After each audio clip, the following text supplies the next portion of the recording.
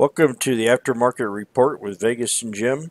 Today is September 11th, 2019, and I'm going to hand this right over to Miss Vegas.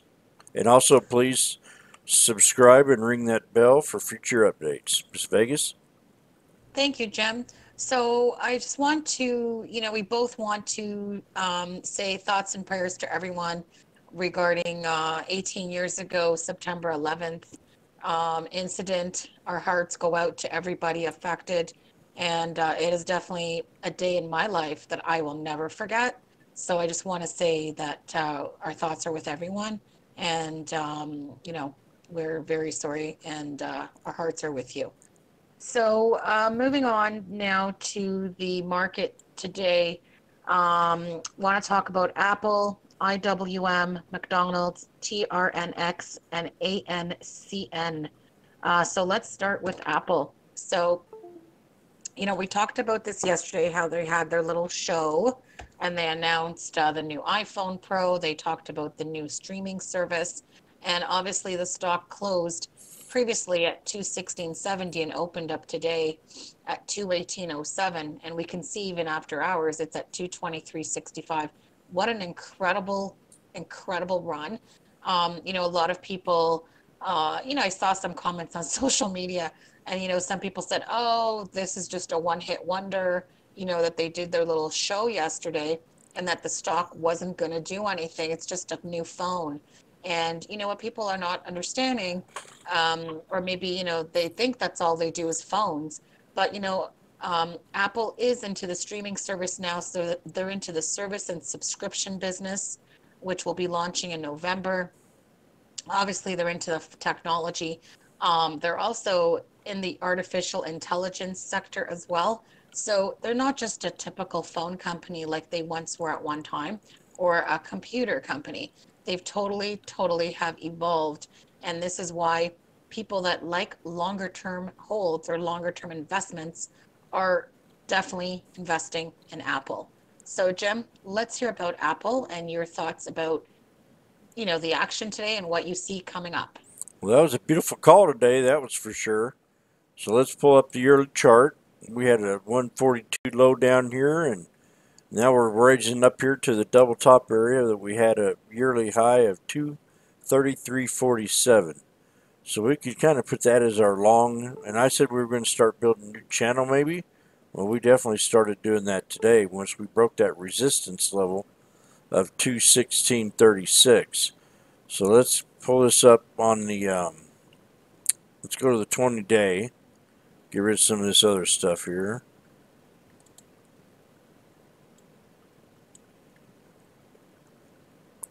That low support's still going to be down here around the 199 area, which I don't think we're going to see now. So we're going to put a new support at 214.17 is going to be your low. The 214.17 area, that's where we had this previous high, and then she broke down and created a little channel and broke out of that. So that's going to be your low, and then your third one here is at 216.36. Then we've got another support right here at 217.71. I need to change this. 217.76, somewhere right in there. Then you got another one right here at 220.37. A couple nice little breakouts on this stock here, Apple. So we got the low support. Let's call it right down here, right around the 216.36 area. The low is going to be the 214.17 if it decides to pull that back that low. And then that second support's at 217.76. And then that first channel is going to be right up here in that 220.37. And it might pull back to the 222.28 and break a resistance of the 223.38 to bring you back to that yearly high, which was 233.47. And I'm looking for a little consolidated area right here, maybe at 227.76. And then I see another one right here at 225.92. The one right there. So pull up that day and see what that does now. Yep, the 217.76 is going to be your low support. Your second one's going to be this 220.37, and the first one's going to be at 222.28. And I think I might have mentioned that to Miss Vegas earlier. And that resistance that we got to break is going to be that 224.08. That's going to be Apple. Next one is IWM. Okay, so thank you for the detail on Apple. And also part of the move to day two was also a lot of upgrades from a lot of the analysts. So for sure, there's momentum. So on IWM, so this is the one I mentioned. If you were listening to the video yesterday, this is the Russell 2000, the ETF, and IWM's on fire. And Jim can show you there on the screen. Look at that money flow coming in from those fat cats. They are buying IWM. You can see the money going in there, millions and millions of dollars. And this is just specifically the dark pool prints from today in particular. So you see serious dough coming in. And look how much money was coming in at starting at 305 today. I mean, they're all going in around 39 million, 39 million. But there was a nice juicy one there, Jim, at $130 million. Yep. So that is really interesting to see. So as a result, obviously I'm not buying the stock, it's too expensive, but definitely trading it from the options angle. Very happy to say that we did have IWM option calls last week that were alerted at 13 cents for the 154 strike, which expires this Friday. And I sold mine yesterday, and believe it or not, those calls are now $335 for one contract. I mean, that is just absolute insanity. The money that you can just make in options is just great. So definitely you can be looking at the IWM for continuation. And definitely, if you like to trade options or you have a small account or you're new to options, please come by our room and check us out. We have so many ideas regarding the IWM that can help you grow a small account. So definitely just keep checking the different price levels and find a contract expiry date that you like. And you can definitely make some money on the IWM. Jim, let's hear about IWM because you were impressed as well. Well, I was very impressed on how you called this one out. Another thing is that you stuck with it. You mentioned it yesterday, and I think it was even the day before. So, you look at the 5-day chart. She got us in a pretty good little runner right here. Look at the 5-day alone. I mean, down here had a low of 147.94, and she ran all the way up to 157.20, almost a $10 stake in this one here, $10 bounce in 5 days. So today was a beautiful run on it. Just beautiful all the way up. Just today and yesterday were just both beautiful on this. Let's bring us to the 20-day. Have one little look at it. So we see support definitely is going to be right down here at the 150 area, 151. If it gets down there, that's going to be your solid low support. And then you've got your little channels of resistance levels, that 152.28. And then once it broke that, it kind of had to bounce up here and create another little resistance at 153.84. And then today we just went ahead and pure sailing all the way up to the top. We had a high of 157.31. So my last resistance was 156.63. That's what we're going to call as our first support, 156.63. Let's pull this up on a daily 1 minute. 156.63 right there. So we got a break. Probably that's going to be your first little support area. Your second one's going to be right down here at the 155.81. This can pull back. It's had a pretty nice little run, but it might also bounce right back where it pulled back from. That's IWM. Keep a good eye on it. The next one we're going to talk about is McDonald's. Yeah, so McDonald's, I mean, I love the actual company. I love this for a long-term hold in terms of the stock. I'm currently not trading the option right now because I was just so overwhelmed between Apple and IWM. But I'm going to turn it right over to Jim because he traded this beautifully, and people were really liking that and banked well. So, Jim, let's hear about McDonald's and what you see coming up because I still think it's undervalued right here. And, talk to us about how you traded that and what you're seeing next on McDonald's. Okay. Let's go to the.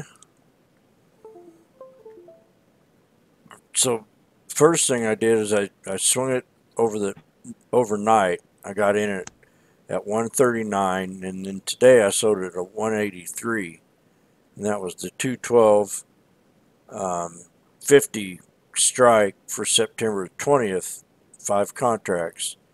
Then I got back in it today for 101, same one. I just waited for the pullback. And right now, here after hours, we hit 125 to 129. So that's the one I'm in right now. And I use the Tastyworks platform for just for trading options. I got 3 different platforms, and this is the one that I use. So I'm back in McDonald's right now, and I'll probably do the same thing I did today, is get out of it first thing in the morning, and I'll show you exactly what happened here at the McDonald's right out of the gate. And that's more or less I told everybody what I was going to do from the beginning anyway.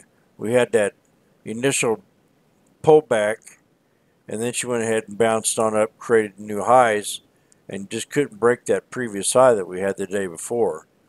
That was right around this 211.31. And when I got in this trade yesterday, down here, that's where I said my resistance was that I wanted to get to if I wanted to get out of it. And that would be the 211.31. So this morning is where we hit. And right when we hit that spot, I went ahead and sold my trade.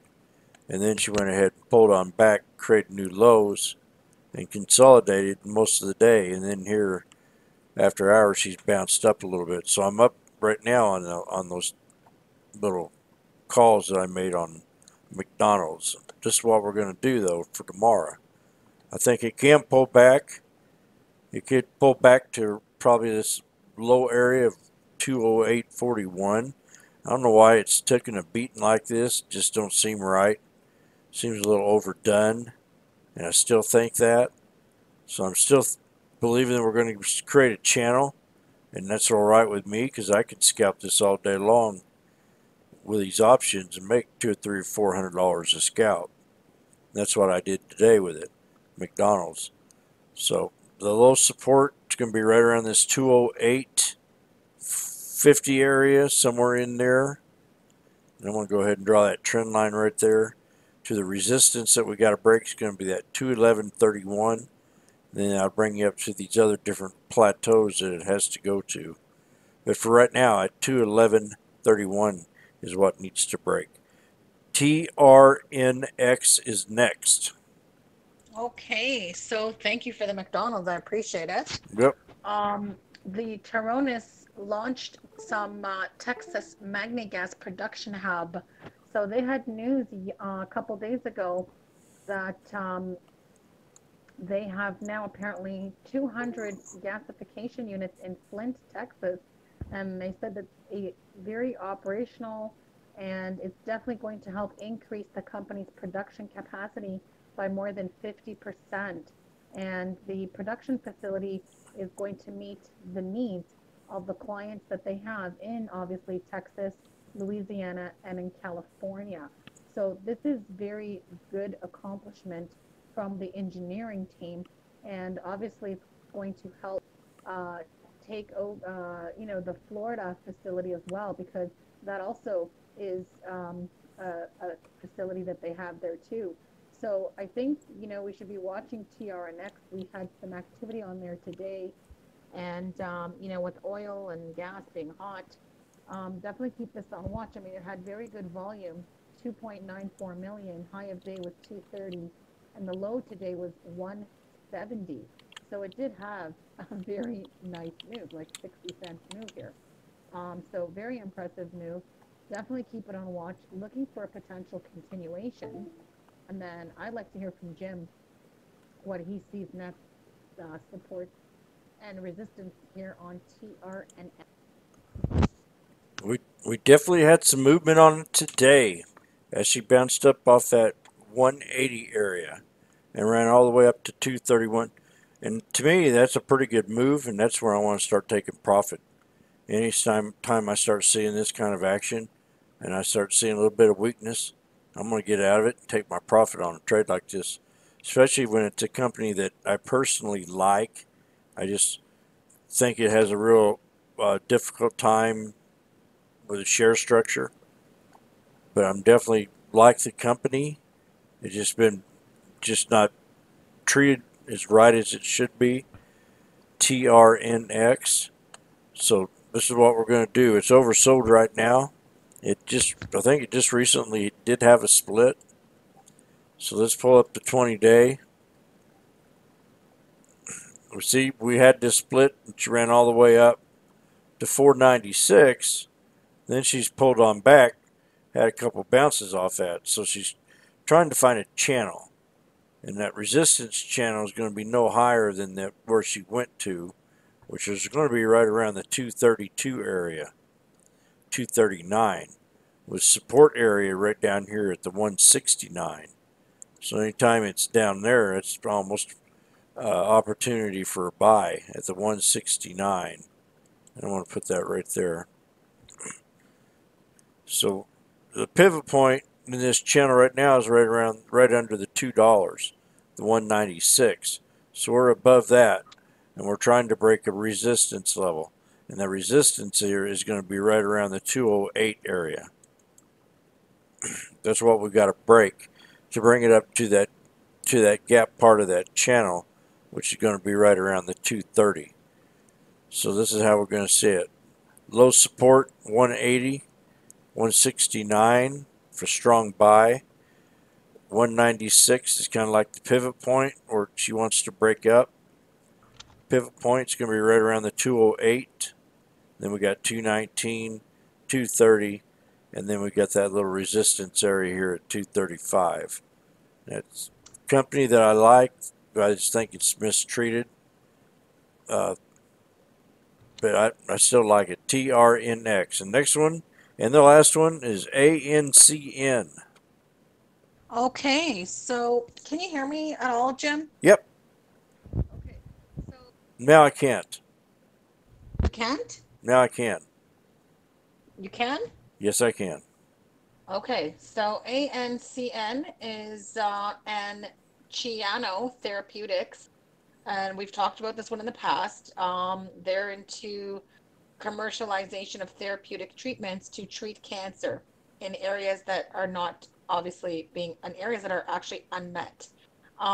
So one of the things just to point out, and thanks, shout out to Stock Authority, who brought this to my attention because I like to follow volume spike, and he mentioned this to me too and showed it to us in chat earlier today.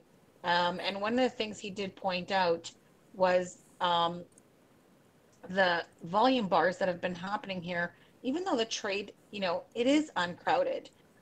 But if you notice so far in the month of September, there has been a lot of volume spikes. So it looks to me that there's definitely going to be, like this stock is maybe even under accumulation. So definitely one that I would want to watch. Um, I do have some shares in this as well, as a swing trade. It's not going to be anything that moves very fast unless, of course, there's some news. But I can show you a picture, Jim, that he drew up for me Oh? on what we're talking about here regarding these volume bars that we're talking about over the last, several trading days, so far, at least in the month of September. You can see those volume bars, how big they're getting. Um, and not really more buying than selling. Okay, so we are seeing the stock, being bought. but not really a lot of selling happening.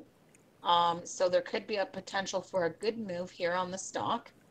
So definitely, you know, like we said, do your own due diligence. You may like to keep a watch on it for a future day trade. Maybe you like to watch it for a swing trade.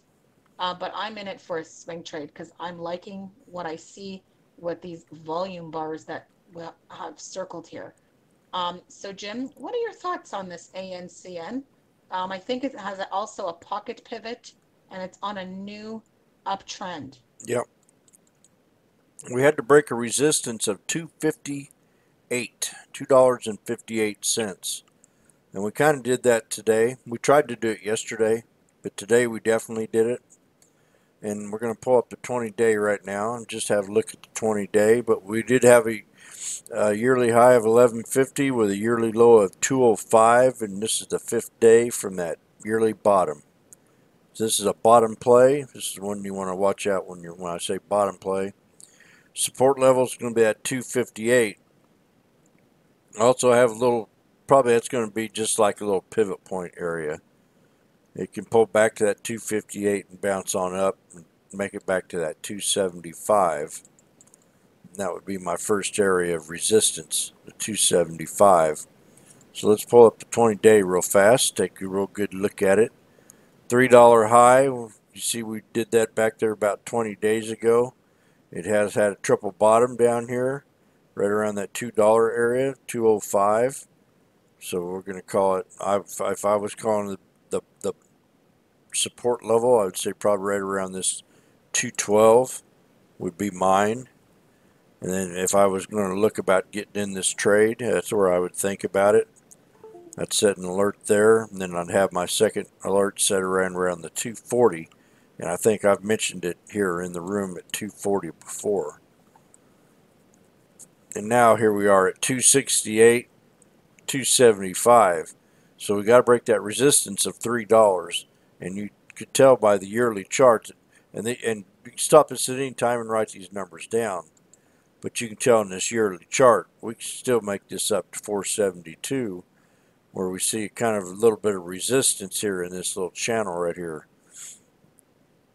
Right back in this area right in here. So that'd be like a real hard resistance.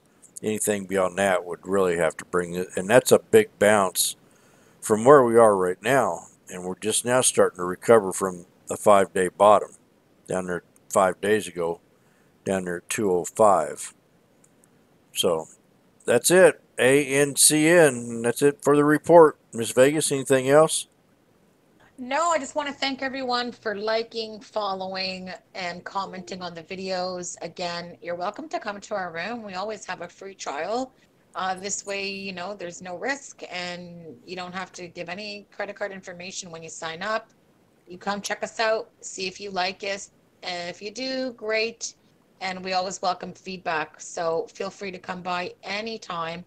We're really passionate about helping small accounts and have lots of great samples. If you check on Twitter, I just posted a sample today of how a small account can really grow.